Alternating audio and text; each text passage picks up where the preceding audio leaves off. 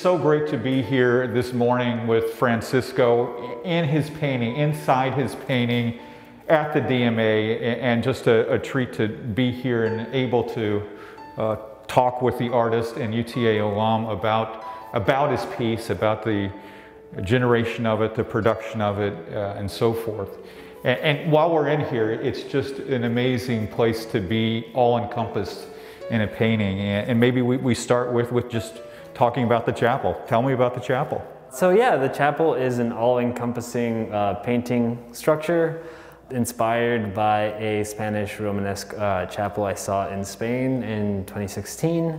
I loved the experience, and when I saw it, I saw the original chapel in Spain, I knew I wanted to take this format and see how it would apply to our kind of contemporary world. I had never experienced anything like that before, so I had my little, so I was at the Prado in Spain. I had my little pamphlet and I had my pen, and I measured the chapel, the Hermitage of La Veracruz de Madurero. I measured it with my feet and wrote down the dimensions.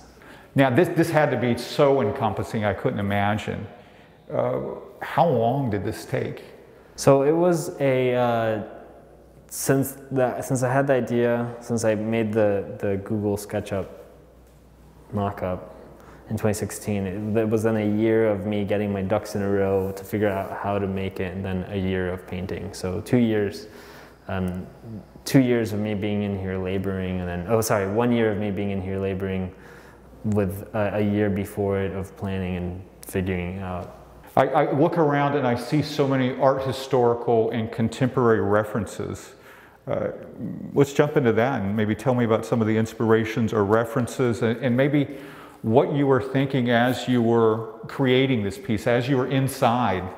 As an artist, you end up, as a painter in my case, I am very influenced by visual culture, and part of visual culture is painting history, right? So having studied painting, you become really interested in the history of kind of that focus. So I loved looking back through time and seeing how painting has existed, and how it still seems somewhat relevant, and it became a really interesting experience to pull from so many different visual elements and see how they would exist together. I think what's really fascinating about being a painter today is that you can get on the internet, and I mean, even like Google Arts and Culture, a lot of museums put their collections online, right? So you know, back when Velázquez was learning to paint in Spain, he only really had the royal collection to look at.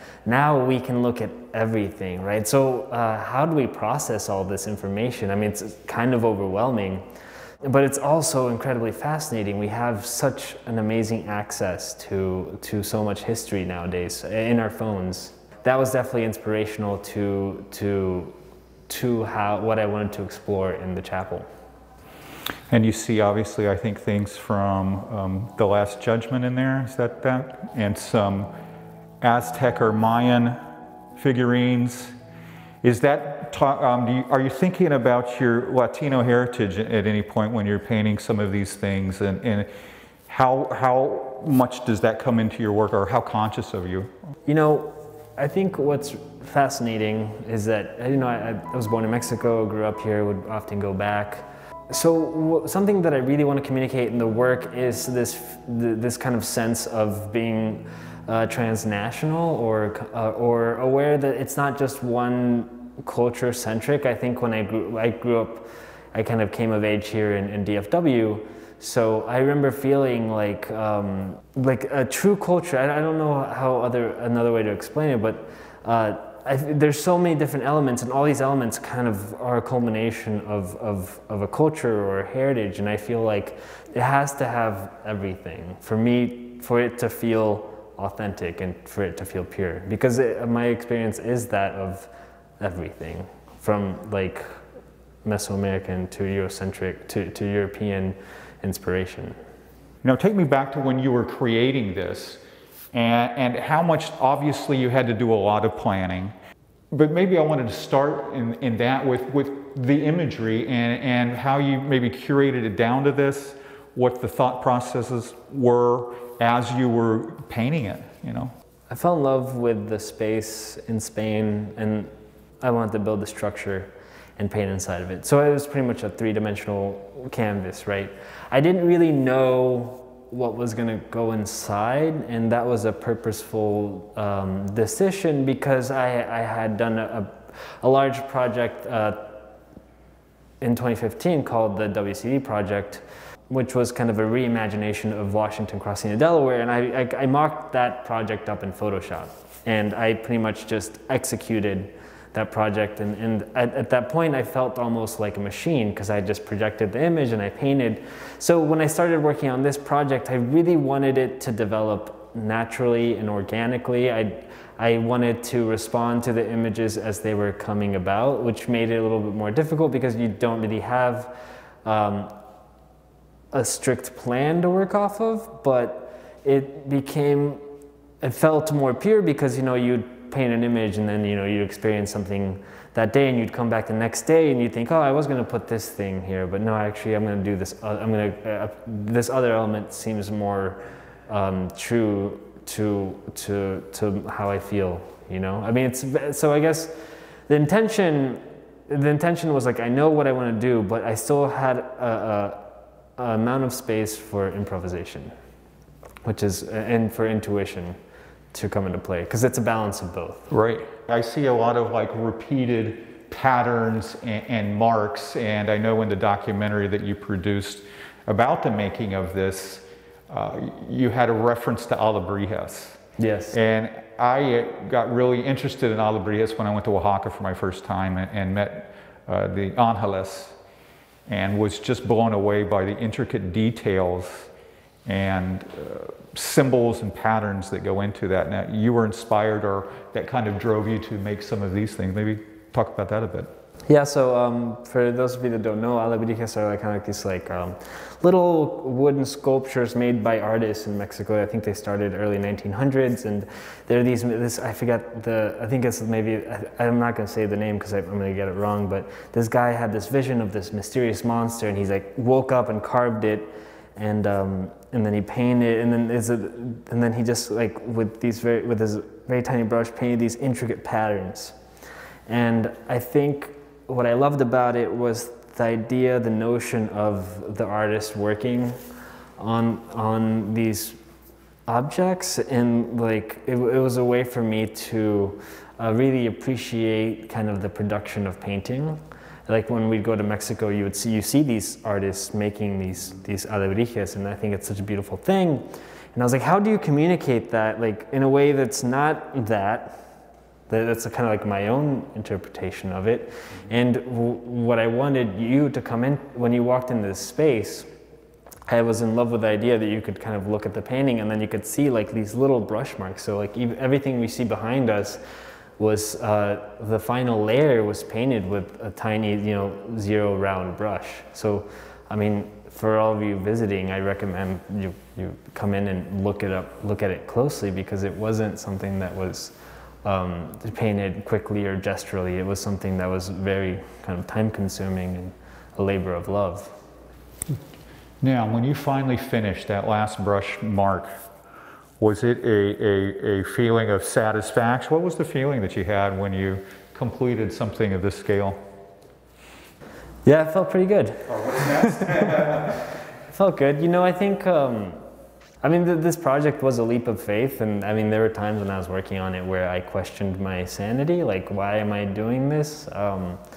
I guess I'm very fortunate that I had a lot of great support throughout the way, met a lot of great people, and that's something really fascinating about these projects, is that they end up being so big that you really can't do everything yourself. You do have to reach out to people to help you. I mean, I had really great friends who are architects, David Dross and Lance Rainey, that kind of helped me figure out some structural components. They introduced me to a lighting designer, Jill Clores, who is an amazing person, and helped me figure out the best way to light this piece. I worked with a craftsman, Seth Lorenz, who helped me I could not build this beautiful arrow slit window. I designed it, but I couldn't build it. So you begin to really outsource certain parts and when you're working on something this large. You know, I'm thinking about the fresco that you must have seen in the Prado. And we typically see these frescoes richly painted. And we're looking at yours, and there's a little bit of color, but it's mostly black, white, and gray.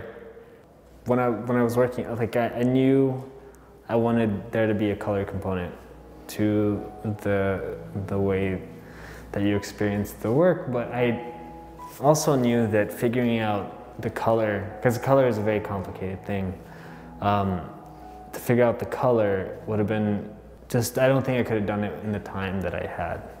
So my strategy was to lay a foundation of color. So the first layer is, it was all like the first layer of the chapel was almost this huge abstract painting. So if you look behind a lot of this imagery, you see these fields of color, which I would then like kind of clear coat and then paint on top of. And I think something that the lights do that we haven't really talked about, these lights are really beautiful LEDs. They pull kind of the color from the back and bring it forward. Mm-hmm. But that was a very like, you know, I think when I was working on this project, it's like, okay, what are my parameters? These are my parameters. This is what I'm going to work with. Right. You know. And I think that that's what this does that's different than your standard painting on a wall, that it is really immersive when you come in here and are just kind of hit with all of this imagery from ancient art to the present day. And it's really just amazing, because I think about, well, how do you make painting three-dimensional? How do you take it out into space? And I think you've really done this in a way that I wouldn't have considered looking back to art history and being moved by that particular experience. I can't help, you know, I'm positioned here to see this middle finger with the bald eagle perched on top.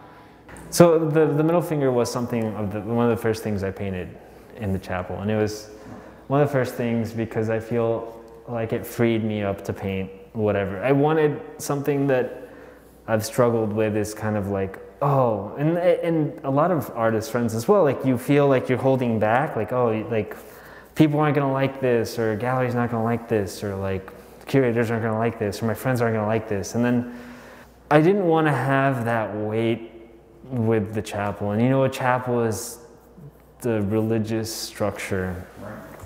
So by painting that middle finger, that was like one of the first things. I painted that middle finger, and I wanted it to have that honesty and that sincerity and the humor. Like like there's a monster truck flying through the air. Like that. The humor is also a very huge component to like this project, right? I guess lastly, what I'm interested, you know, what's next for you? What's the next big project? Because you seem to move from one to the next, and I have to think that you've got something moving around that headspace. Right now, I'm making tiny paintings. That's what's keeping me interesting, and that's what's keeping me interested. But for the future, I would like to build another chapel. So that's all I'll say about that. It'll be a little bit bigger than this one. Well, that's pretty exciting. Yeah. We can't wait to see it, so we'll have to stay tuned. Excellent. All right.